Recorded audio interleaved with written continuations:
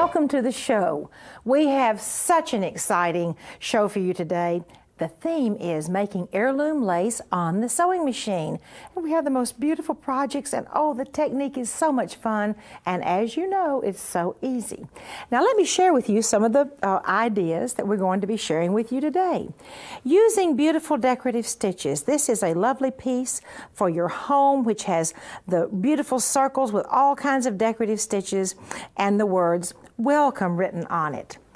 A wonderful, very tailored ladies' blouse with gorgeous stitches right out of your sewing machine. And you know what? There's a little piece of heirloom lace right up here, which has been made by stitching a beautiful embroidery right on netting, therefore lace on your sewing machine. Another beautiful piece for your home with gorgeous decorative stitches. Oh my, isn't this just wonderful? Now look, the netting part, this lace part is right up here in this corner. And then as you can travel down and see the beautiful motifs all done on the sewing machine, here is another lace portion, and that's what we're going to share with you today. This beautiful collar is very heirloom, and I want you just to look at the center portion. It has a cameo lady and beautiful lace oval around her, all done on netting, and then some more decorative stitches, lace making on the sewing machine also. Now, I'm going over to the technique boards and share with you just exactly how easy it is for you to make heirloom lace on your sewing machine.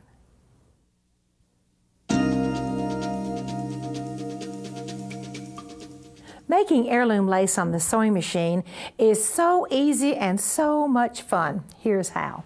Use 2 layers of a heavy bridle tulle. That's 2 layers. Then stitch your embroidery design through both of those layers of bridle tulle.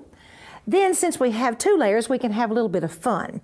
Go to the back layer, use a beautiful decorative stitch right out of your sewing machine, embellish the back layer, and do the same thing on the front layer. And here's what it looks like. Isn't that cute? It's kind of a double fan there. Embellish the front layer too, and then of course you can cut your lace out in any shape you want to cut it. I have a very special guest with me today who is going to share with you just how easy it is to make bridal lace or heirloom lace on your sewing machine. I would like to welcome Lana Bennett, who is an educational consultant for the Singer Sewing Company. Lana, welcome to the show. Thank you, Martha. It's a pleasure to be here. Well, what on earth are all these wonderful things that you've brought to show us? All right. The most exciting thing that I have is the new scanner that's available that works in conjunction with the sewing machine. And this opens up a whole new area of creativity for sewers. And the way this works is you can create your own designs, or you can use something that is pre-drawn. I have a pre-drawn design here, and you just drag the scanner head down over the design, and what it does is it copies it onto a card that is in the scanner. Then this card you insert into your sewing machine. If you're not going to scan, you can also use the pre-programmed design cards that are available for the embroidery machine. After you've scanned or inserted a card and chosen a design, then you put your bridle tool into the embroidery hoop. And I've used 2 layers, and this is a heavy tool, so you don't have to use a stabilizer. But if you would have something that's a little of a thicker design or a lighter weight tool, you may want to use a water-soluble stabilizer. And make sure it's water-soluble. You don't want to tear away, because sewing on bridal tools is almost like sewing on air. So you want something very lightweight that can wash away to protect your delicate stitches. Thank you. Here are just some examples that I have. This was scanned, and it's a heart shape, and you can use different colors and different designs. It's so pretty. And here's another example using some different colors, and that's a diamond shape. That is so delicate and pretty. Now, after you do your embroidery design, what I've done is taken the pattern and drawn lines. I've done these lines in black so that we can see them, but you probably would want to use a water-soluble marker, a wash-away type or a fade-away type to draw your lines on there. Then you're going to place the back layer under your sewing machine. Now, Lana, I notice you're not using stabilizer. I'm not. With this open design that we're using, you don't really need the stabilizer. Wow. Okay. So if you're going to use a lighter weight tool or one that's a little stretchy, you might want to use the water-soluble stabilizer, but on this one it's just fine. So I'm going to use a very open, airy stitch. That's one of my favorites, as you've seen on a couple of the samples that we have. I like to use this stitch. And one tip I'd like to give you is sewing on the tool. I like to start in, make my piece large enough that I can start in almost an inch from the top and from the side, because again, it's so lightweight that you don't want the sewing machine to grab the edge of it. You want to have a little bit of stability to start sewing on, because again, it's like sewing on air. So we're going to put our foot there, choose our design, and it's just a continuous design, and then start to sew. And use that line as a guide. And you can see on this heavier tool, the machine goes right through it. And you want to continue around on the back layer, and then trim that away, and then continue around on the front layer also to create your fan effect. You know, it almost seems too easy to believe, but I really have seen some of your lovely projects, and it really does look just like lace. As you said, it's kind of like sewing on air, and it's almost amazing that you didn't have to use any stabilizer, but look at that beautiful lace that you've made.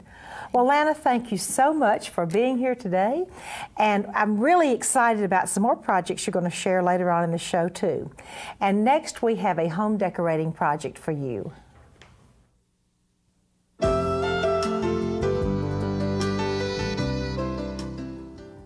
Lana has taken these beautiful lace fans and incorporated them into a really pretty quilt, kind of a small quilt or a wall hanging. And Lana, I just love what you've done on this quilt. So I'm going to ask you to tell us exactly how you did make this quilt. Okay, great. I'll lay it over here for us. After you make your lace pieces, what you'll want to do then is get your quilt pieces ready. So I've cut the solid color fabric into about a 7.5-inch square, and then batting pieces, and then a layer of muslin underneath for the backing. After that, you'll take some sort of a design. I've done a bow here, and just trace it onto your fabric. You can use a fabric marker or a quilt pencil, anything that's going to come out of the fabric. And you want to test that on a scrap to make sure that those tracings come out. I've done this one in black so that you can see, but what you'll want to do is do it in a monofilament thread or in a color that's the same as your top fabric. After you've stitched your bow, you'll want to take your lace design and place it onto the quilted bow fabric. And what I've done is just lined it up so that it meets the edge there, and you have your decorative stitches along the edge. You'll pin it in place, and then you'll go to your machine and just straight stitch it. So you want to line that up under there, choose your straight stitch on your machine, and just stitch down along the edge in a basting stitch. I think I'll make my stitch length a little bit longer, because this is just to hold it in place until we put all of our pieces together. And what stitch did you use when you went around that little bow? I used a straight stitch on that too, Martha. Just going right around it. You just want a straight stitch around, and that's done in a free motion embroidery, just using an open foot. Or no foot at all if you choose to. Yes, some people like to use no feet at all.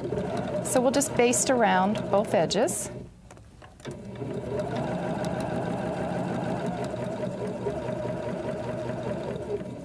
And after that's basted on, what you'll want to do then is take all your pieces. On the quilt, there were 9 pieces that were done in a diamond effect. And you'll take all 9 pieces then and quilt them together. And what you want to do is take your side pieces. You have 4 corner pieces that you'll want to cut out for the printed edges. And then you'll just baste 3 on each side and put the whole quilt together. Well, that certainly does seem easy enough to do. And I really love that little puffy bow and with the combination with the lace. Lana, thank you so much. Thank you. Next, we have an absolutely adorable ribbon lady craft for you.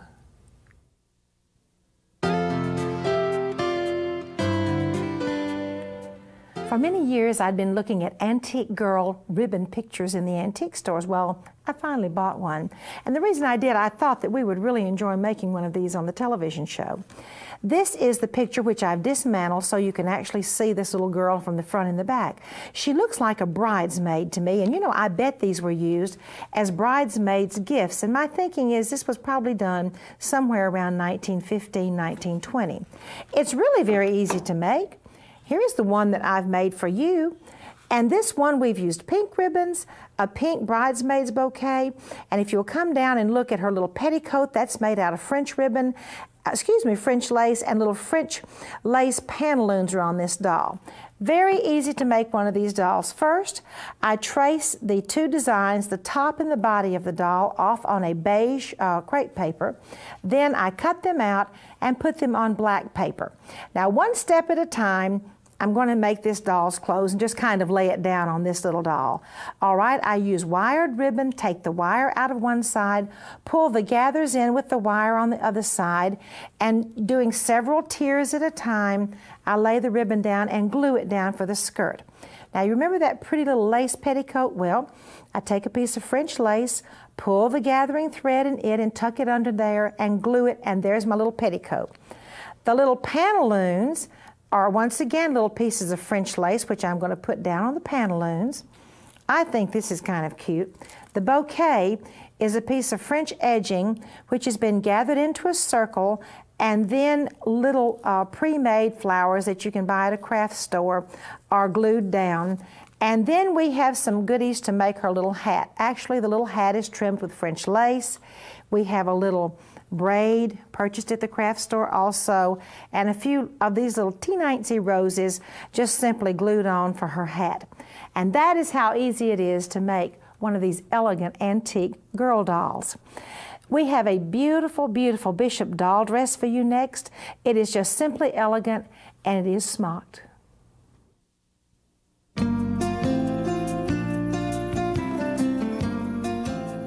Smocked bishop dresses have long been one of my favorites for little girls as well as little dolls. This little dress is absolutely beautiful, made of white Swiss batiste. Let me just show you the details. It has little four-step waves smocked around the shoulders and the neck of the little bishop dress, little pink bullion rosebuds with a little pearl in the middle, and come down to the bottom of the skirt. This is the fascinating technique I want to share with you. Do you see how pretty this lace is? Well, actually, it's just called zigzag and cut method. Let me share with you how easy it is to have the bottom of a skirt, whether it's a doll's dress or a child's dress or even the bottom of a petticoat or a pillowcase or whatever. That is an easy technique. First of all, I have used English netting, this wonderful piece that has roses and little triangular shapes on them. I put it on a piece of fabric. In this case, it is the Swiss batiste. Then I zigzag. Of course, you don't use pink thread. I zigzag up and down, following one of the lines of the design on this on the lace. Now, here comes the fun. I'm going to do some cutting from the bottom part, as you can see. Okay, I'll slip underneath there and just trim it away. Here we go, just slip underneath and trim the batiste away. And I'll trim the batiste away all along the bottom. And then I have one more little area to trim. It's this top area. So I will come in here, and by the way, I like to use these little scissors without a point on the end because you're less likely to cut your lace if you use those. I call these scissors kindergarten scissors. And see, I will come in here then and trim the top, and you do not have to do any finishing after you trim the top and the bottom. And see there, I have that beautiful skirt simply by trimming the top lace out and then the bottom lace out.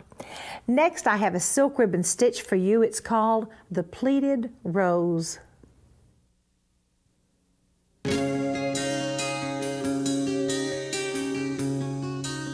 Today I am pleased to have as my guest Beverly Sheldrick of New Zealand. Beverly is the author of a book on silk ribbon embroidery called Colonial Inspirations. She's also a guest designer for So Beautiful magazine. Welcome to the show, Beverly. Thank you, Martha. It's a pleasure to be here. Ladies, today I would like to teach you how to do a folded rose. This is a very lovely rose. You can see I've used it here on this scissor case, and you can see how very pretty it is. It starts with 3 French knots. You will see here I've got them very close together, and I've already gone ahead and prepared the center here for this rose. So 3 small French knots tightly together in a little triangle.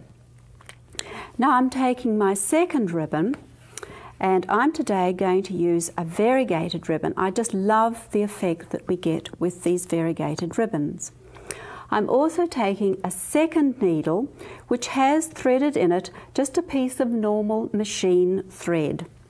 And I'm going to bring this up right beside here, just like that. Now I'm going to use my needle to pleat. I'm going to draw it up like that, put my needle through, bring it back again, and off we go once more. So just turn the hoop round a little bit, draw it up with the needle, and secure it. You've just got to watch it. It tends to run away with you if you're not careful, but you've just got to show it who's boss. So there we are, and we're coming up. And you know, ladies, that's really all we have to do. We just keep moving this round like that, draw it up like that, and take the needle through. And so you work your way round, going round like this. It doesn't matter, as you can see, I'm using a 7mm ribbon here. I think it's quite a good idea to be generous with the size of the pleat you take. If you try to take too small a pleat, then the thread tends to run away with you and it becomes a little bit difficult. Just bring it round like that, draw it in like that, and take it through. Now we're getting to the point now where we're almost ready to start going round a second time, because I think they're rather lovely. If I was using a plain thread, then I would, at this point, I would probably take my thread through to the back and I would choose a second colour. And depending on the size of the rose that you want, then obviously you can use 2 or 3 different colours and get a lovely shaded rose. You can see here we are now. I'm going to just pull this section forward like that and bring my stitching up behind. In that way I can get my pleats when I do them so that they peep out underneath like that. I don't think you need to worry about having your pleats all perfect, all exactly the same, because if you think about a rose, ladies, we have many, many different types of roses, don't we? And so it helps to give them character, it gives them shape, and it gives them form, if they're not all exactly the same. Beverly, you know what? I think that variegated just makes that so fascinating. Isn't it wonderful? It really is, the wonderful shades of peach and yellow. Beverly, thank you so much for sharing this beautiful, beautiful pleated rose. I don't think I've ever seen that stitch before. Well, that's nice to have something new for you, Martha. Of course it is. Thank you so much, Beverly. And now then, we're going to our beautiful heirloom quilt square.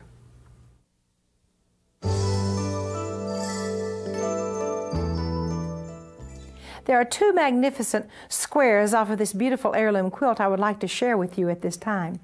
The first one has 3 hearts, and actually these hearts are made with double needle pin tucks. The 3 hearts are each one filled with beautiful silk ribbon flowers. This is really very easy to do. The next one is right down here. This time we have 4 squares which go on the outside of one big square in the center, which has a little shadow applique design. Do you notice that each one of those squares are filled with a little pink fabric? Really, this is all very easy to do. And if you'll come over here with me to the sewing machine, I'll share with you how you can have quilt squares like this too. First of all, I'm going to transfer my design to the quilt square. As you can see, I've drawn off my small squares and my big squares. Next comes lace shaping. I've pinned some of the laces around here. I'm pinning in a lace shaping board, which means the pins are going to go in very easily. All right, I'm going to come in. I'm going to put a pin on the outside and a pin on the inside. I'm going to fold the lace back on itself in order to make a miter. remove the pin on the inside that goes through 2 layers, and when I bring the laces around, there is a perfectly mitered corner. I'll do the same thing here and here, and now it's time to show you the magic of how it gets stitched down and also how those little pink squares get inside. Now then, first of all, I'm going to zigzag all the way around the outside of these squares. Then, before I put the pink on the inside, I'm going to have to go in here and trim away the fabric from behind that square. So now you see I have a piece of square lace with a hole in it. Next, I'm going to put a piece of pink fabric behind this open hole that I've just cut out.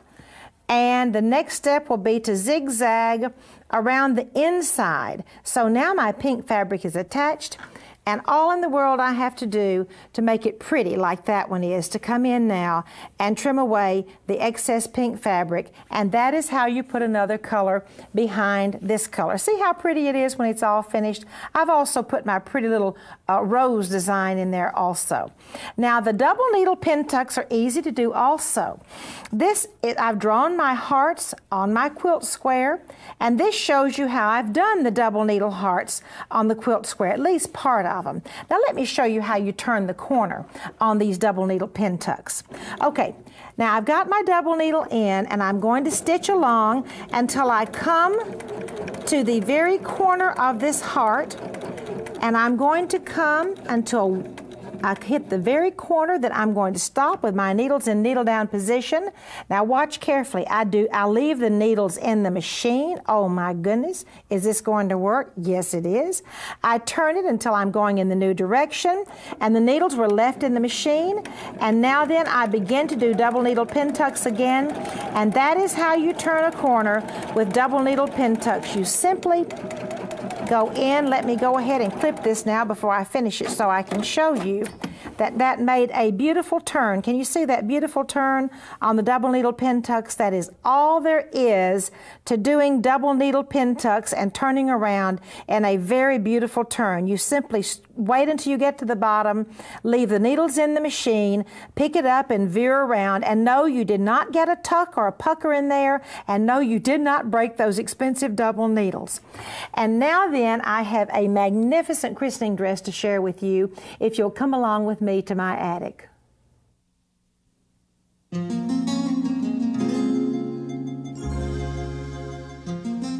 I bought this dress recently, and I think it was from an estate out of Connecticut.